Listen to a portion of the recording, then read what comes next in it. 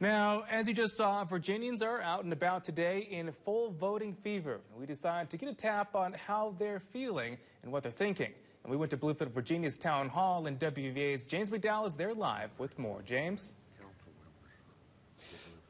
You know, Wayne, I was out here at 6 this morning, 6 and 6:30 for WVVA today, and the turnout at the time is what I would call maybe a steady sprinkle. Well, it's become more of a steady stream now. The parking lot is just about filled with voters. In fact, I'm standing with one right now. His name is Leslie York, who from West Virginia originally moved away and is back in the Bluefield, Virginia area now. Been down here for about 10 years, you said. And now you just got done voting a few moments ago, Mr. York. And why is voting so important?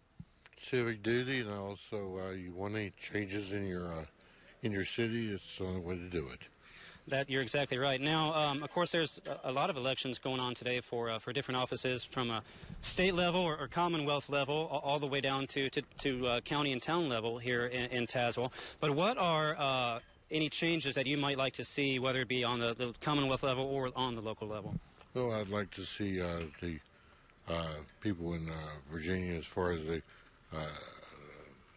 government itself, move more to the right. I think it needs to be far more conservative than what it is. And the only way to do that, once again, is voting. It's our job, it's our duty.